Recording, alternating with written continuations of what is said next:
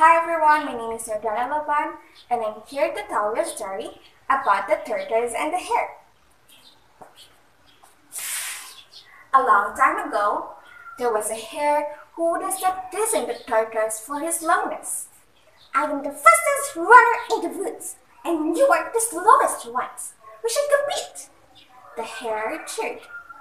One day, the tortoise, tired of the hare showing off, agreed to have a running competition.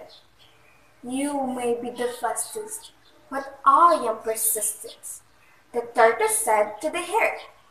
The next day, the hare and the tortoise stood out, ready for the race.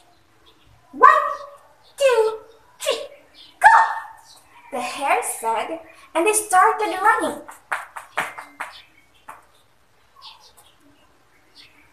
The hare was a long way in front of the tortoise when he saw a field of cabbages. He looked back and almost couldn't see the tortoise. "Take your time," the hare shouted to the tortoise. "I'll have a quick snack now, and I'll still win the race," he added. When he had finished his breakfast, he looked around to see how far the tortoise had got. But the tortoise still hadn't passed halfway. Feeling sleepy after his nap,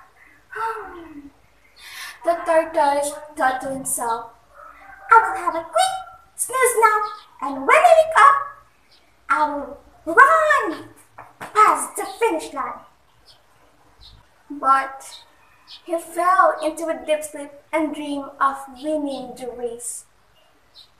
Time passed, and the sun was already setting down when he woke up. He jumped, looked around to see the tortoise a few steps from the finish line.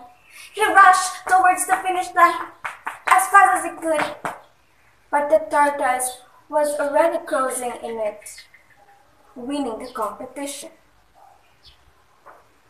"You don't always have to be the fastest to win," the tortoise said to the hare, who was already sobbing in disgrace. So that's the story of the tortoise and the hare. So what's the moral of the story? The moral of the story is that consistency, determination, and perseverance will lead you to success.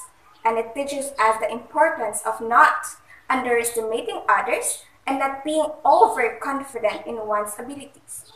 And we should really learn from this story because it reminds us that steady progress with hard work, perseverance, determination, and persistence will help you to overcome obstacles and will help you to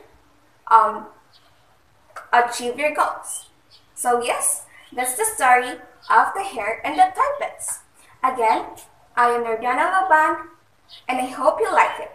Bye! See you soon!